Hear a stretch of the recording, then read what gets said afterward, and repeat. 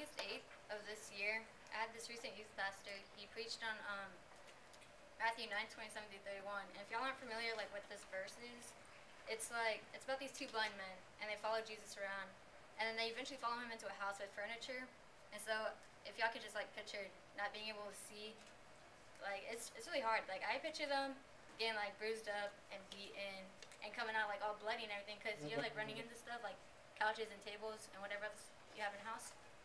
And they don't give up, and they keep following him. And then eventually, like at the end, the two men like talked to Jesus, and Jesus gave them back their vision. So my name is Allysa Payne, and the 3 qualities I possess that are important to me is I'm hardworking, friendly, and helpful. And so first of all, I'm hardworking because if I wasn't, I don't think I'd be in the same place I am today. For example, in junior high, I used to be lazy and give in to like whatever I thought would make life easier. And so I joined sports in 7th grade, and we had run like miles a day. So I had to learn not to be so lazy and everything. And then eventually I started to attend church again because I gave that up for like the longest time. And so I had to learn that I couldn't give in to like anything that I thought would make life easier for me. And so I had to work hard to stay on like the right path and do my sports and be like the best I could be at it.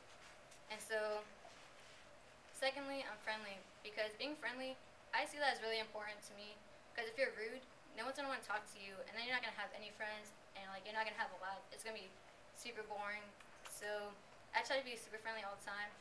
And then you might also have like people that if you're hanging out with your clique that try to like get advice from you, and you're always pushing them off, they're not going to come back to you, and they can like keep that inside.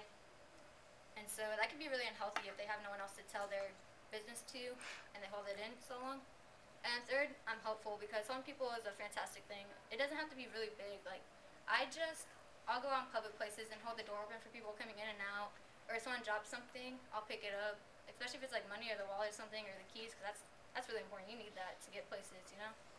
So when you so when you think of Allysa Payne, just remember that I'm hardworking and friendly and helpful. And also, like the story in the beginning, don't give up, because you're going to feel like much happier if you don't, and greater